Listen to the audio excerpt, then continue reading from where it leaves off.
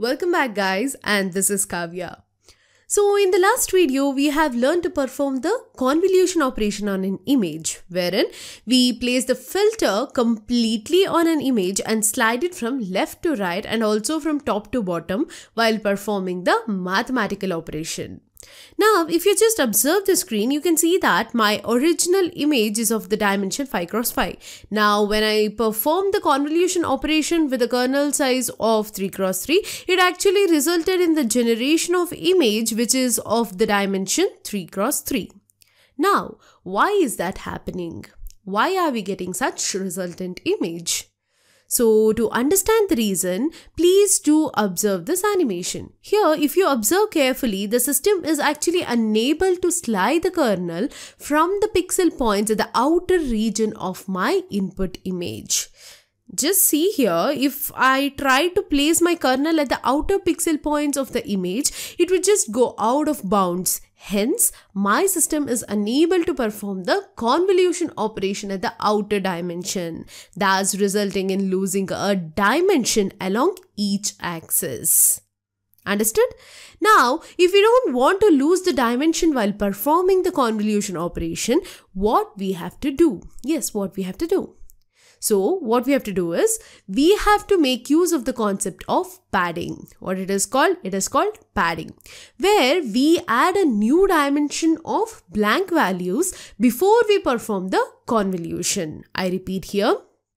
See, when we have to make use of this concept padding, what we do is, we add a new dimension of blank values, that too before we perform this convolution.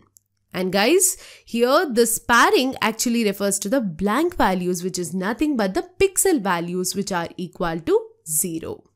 So collectively I can say as, by including this padding layer, we won't be losing out any dimension while performing the convolution operation. And guys, you can also observe the same in our animation. See? So guys, this time we have actually added a single layer as a padding layer, and because of this, when we are performing the convolution operation, we are still getting the output which is the same as our input dimension.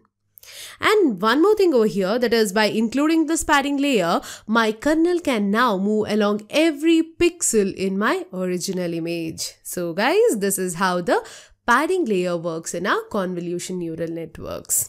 Okay, so the next concept which we are going to explore is stride. What is it? Stride. So here stride refers to step size. Currently, if you observe the step size, the system is moving 1 pixel at a time. Correct, right? If you observe this animation, you can easily tell that this system is moving 1 pixel at a time. That means my kernel is sliding on the image by moving 1 step at a time. And of course, we can alter this by specifying the stride size. How do we do it? So just observe here. Now this animation shows the movement of kernel when I give the stride as 2. See, if the stride is 2, it is just changed its movement. That is, by applying the stride as 2, the kernel is now moving in a very different manner. Okay? So guys, till now we have learned about the working of convolution operation on a grayscale image, which is nothing but an image with single color channel. So the obvious question which arises in our mind is, how does this convolution work on a color image?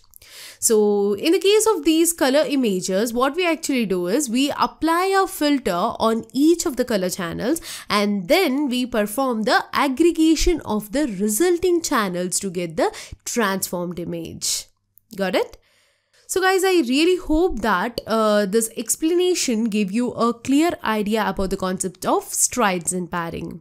Okay, with this we come to the end of this video, and as always, please do subscribe to our channel to get more such informative videos, and if you want, you can share it with your friends for spreading the knowledge. And guys, I look forward to seeing you in the next video. Till then, take care, bye bye.